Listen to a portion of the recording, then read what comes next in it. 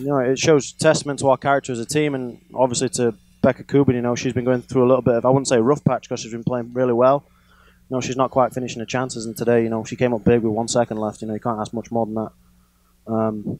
She's a game winner. Same with Maya, same with Abby, same with a lot of players. We've got game winners on our team, and that's what's going to get us through the season.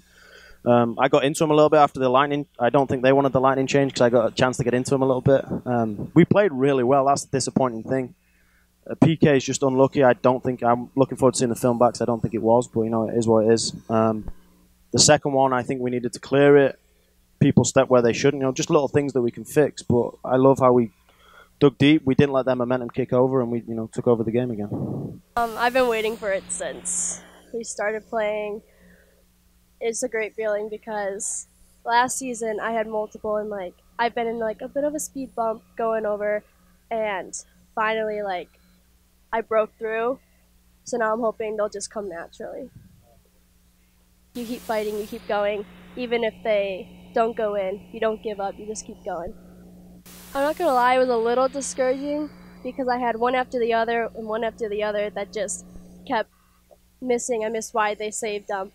But then at the end, everyone's coming up to me you got it, you're fine, you're good.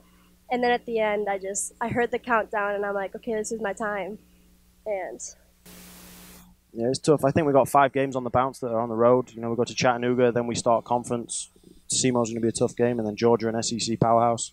And then we got a couple of EIU and SIU. So it's going to be tough. But I'm glad we had a tough road game last week at Ole Miss. We didn't go somewhere where we were going to crush a team. We went somewhere it was going to be a test. And I think we learned some things about ourselves. We watched film this week, and we'll be prepared for when we get on the road next week.